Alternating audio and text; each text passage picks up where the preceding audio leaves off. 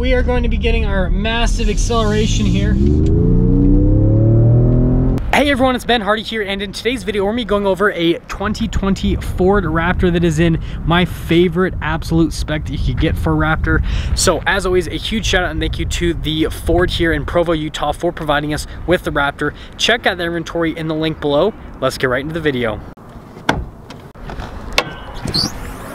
So obviously the video is going to be about why you should buy a Raptor now, and if you aren't familiar with the engine specs, that's going to be very important why you should buy it. So twin turbo V6, 10-speed automatic transmission, fuel economy is 15 around town, 18 on the highway, and my Raptor I'm going to get about 12 just because I floor it everywhere. Power output's 450 horsepower, then 510 pound-feet of torque, and yeah, pretty cool looking.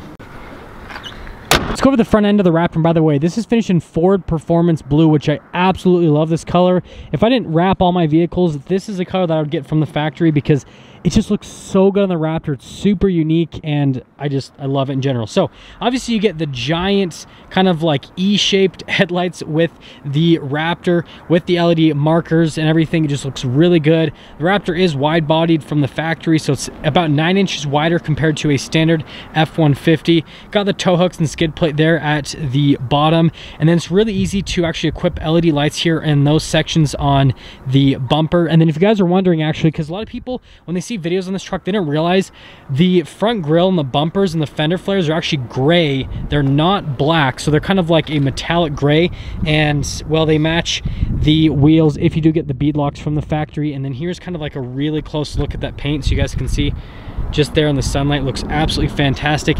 Yes, the venting's real, and well, that's my drawn out thing on the front end of the Raptor. Now here at the front end, this one does have the bead locks from the factory, like I said, so color wise they will match the bumpers and the fenders. And if you get a 2019 or a 2020, like this one's a 2020, the front end is going to be a little bit higher compared to the 2017s and the 18s, and that's obviously because they did new suspension, which is the live valve that we'll talk about once we get to the rear there. But you can see the mirrors, they actually do body painted, and then they come with the running boards here on the side. This one is a Super Cruise, so it's a larger size cab, and let's head to the rear. Here's a key fob for the Raptor. It does have the Raptor logo there on the back. You've got a couple functions. You've got your unlock, which obviously does the cool LED lights, and then you got the lock, remote start, which is press that twice. And it's weird to hear how quiet a stock Raptor is because mine obviously has a Corsa exhaust, and the sound difference is actually pretty massive. But yeah, there's that part. And then obviously if you press this button, this will lower down the tailgate. It is pretty slow lowering, but this Raptor thing's pretty cool. It has a bed liner from the factory, which is something that I definitely need to get on mine. I would recommend getting a bed liner in the truck, whether you get them from the factory or not, that's not important, but you should just get it. LED bed lights here in the back as well, and then you got Ford's whole step system, so this all pulls out, and you got this little handle that pulls up, and you basically can just step up into the truck. Super straightforward, and that's everything for the back. Now finishing things up with this part of the back, I love the lights here in the back. They have a distinctive look. You've got the little cargo light there at the top, got the little lights there on the side, and then this is pretty interesting. So just so you guys know, this again is that gray, but then this is kind of like matte black, so you've got like a mixture between gray and matte black on the bumpers and everything here in the rear. And then obviously we got to talk about the suspension back here. So you've got the new live valve suspension, which is absolutely fantastic. So just from like an ownership perspective, this is way better compared to a 17 or an 18 on the off-road, but on road these trucks do ride a little bit rougher compared to 17s or 18s. It's not that much, but it is a little bit. But these trucks also handle better than a 17 or an 18, so that's kind of what you want. Do you want a smoother ride?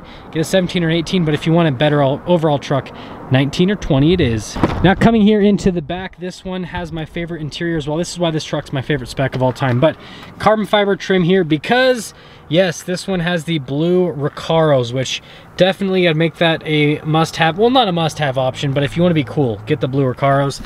And this one is a Super Cruise, so obviously there's a ton of space back here. I mean, you guys can see tons of legroom. This specific one has the heated seats for the rear as well, and all of them have little cup holders that these are kind of interesting, but I mean, they get the job done. And if you guys are wondering, I'm 5'11". There's my legroom, there's my headroom. It's all pretty good, and that's everything for the back. Coming up to the front, you get your keyless entry. This one does have the blind spot monitoring as well because it's an 802A package truck. But here's the door panel in the front, and you guys will notice you get blue stitching with that Recaro package. So again, that matches the exterior, matches the interior, all looks good. Here are the front seats. From an ownership experience, they're really comfortable just to sit in. They do have the heated and cooled function, and they look really cool.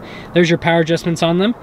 And then just down there is the pedals, and then you've got your controls for the parking brake, your pedal adjustments, your light controls. Those are the lights for the side of the truck, and then the steering wheel is actually automatically adjustable. And there's your big magnesium paddle shifters, which they just look really nice and feel really nice. Starting up the Raptor, you're gonna get your little built Ford Tough, and everything will come on to life. Here's the steering wheel in the Raptor. I absolutely love the steering wheel, just the feeling of it in general, especially where the grips are and everything. It's absolutely perfect. The red marker at the top just definitely has a cool little look to it. Now for controls, you got your volume controls and your radio station controls, all of that, really useful. And then we'll go over these in a moment, but these are your drive modes and then your steering modes on this side. You guys remember the paddles, you get blue stitching on this one with the Recaro package. That's for the center screen. The adaptive cruise control works really well. I actually use it all the time on my Raptor. That's actually what I was using to get down here today, and yep, that's everything for the steering wheel. Coming here into the center stack, the RPMs and the speed are kind of like cool little analog gauges, and then here in the center, you can see it's a little center stack that you can kind of customize. I usually leave mine to be a digital speedometer. Now the cool part is over here, you've got the Raptor stats, which shows you your drive mode, suspension, all that kind of stuff, pretty cool.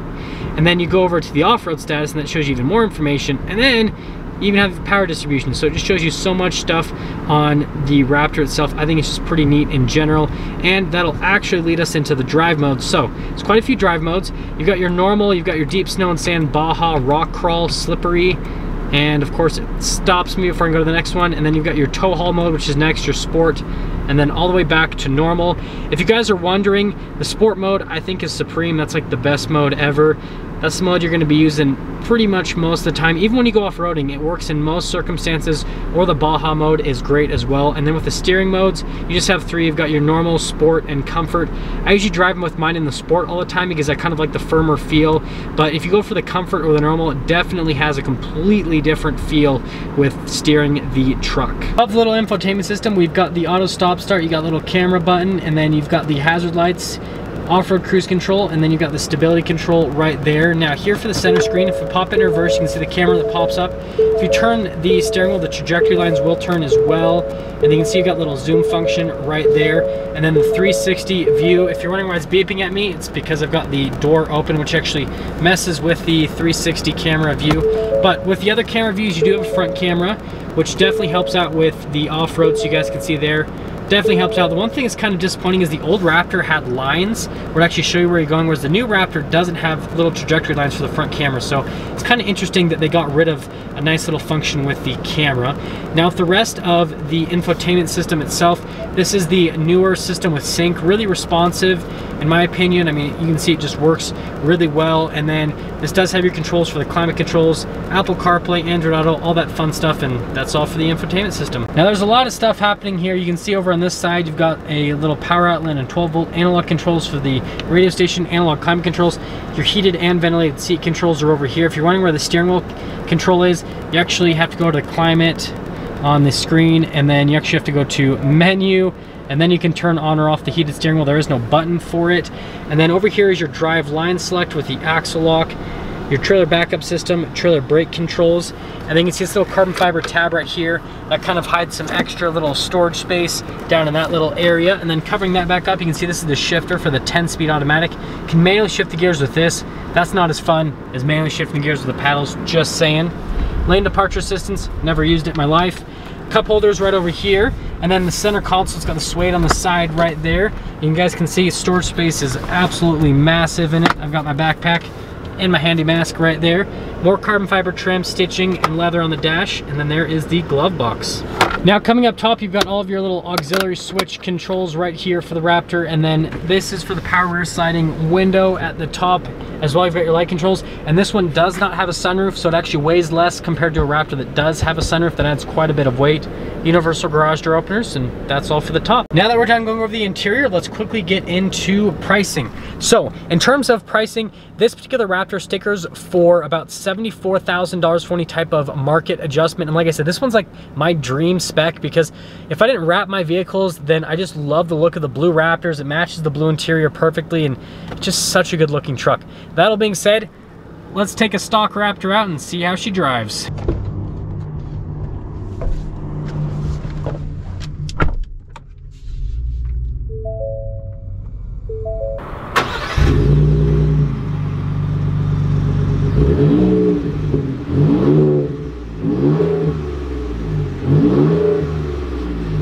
Here's a quick look at visibility all throughout the Raptor. So you guys can see visibility over the hood's really solid. There's your visibility through both of the mirrors, and then here's all throughout the rear. And you can see that everything about this truck is just beautiful.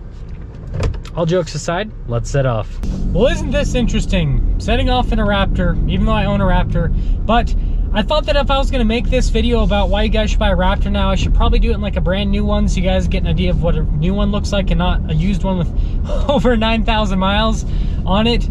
And obviously, let's quickly talk about the driving impressions, and then we'll get into why I think now is the time to buy. So first off, with the driving impressions, you guys know I love the Raptor, and this is the first time I've driven a Raptor with the steering in comfort mode. It feels so weird. Like, it feels like a regular truck. It doesn't have that like sporty firm feel. I almost have to like put it into the sport mode so that like I feel like I'm driving a Raptor that I'm used to driving. Like, there's a big difference between comfort and sport mode with the steering. Like, you can definitely just feel a huge difference between the different steering modes. And coming up here, stopping, brakes work fantastic, and the truck feels everything the same as mine. Even though mine has 9,000 miles and I've jumped it a bunch and off-roaded it a bunch, a new one still drives the same as mine. So that tells me that I haven't really messed anything up with my truck yet. Well, we are going to be getting our massive acceleration here. You know what's weird is with all the windows closed, this has about the same sound as my Raptor. The only way I can tell the difference with mine having the modified exhaust is when I have the windows down or the back window open, so it's pretty interesting. Acceleration feels the same as my Raptor. Obviously, same engine, all that kind of stuff. Acceleration is really strong. It's the best for a truck right now. There's just no other truck that's as quick as the Raptor. And now let's get into why I think you should buy one right now, because that's the most important part of the video. So here's the deal. Ford has been all over the place about the new Raptor. Obviously, Ford just released the information on the new body style 1500, but they didn't include the Raptor. And here's the thing is, I've heard so many mixed opinions. I've heard the Raptor might be a 2021 model year. I've heard it might be a 2022 model year, all over the place. But the fact stands, if you've been thinking about buying a Raptor, you want to jump on one now where there's still Raptors available, and you want to get it before there's like tons of hype for the new Raptor, because right now you could get a good deal on a Raptor and the market's not going to go crazy high because right now there's still Raptors on the market. But once all the new Raptors are purchased, you will not have a chance to buy a new Raptor. Like, you just won't have a chance. So that's why I think right now is the best time to buy a Raptor. If you're thinking about buying this current generation of Raptor, if you're obviously thinking about buying the new Raptor, then wait for the new Raptor.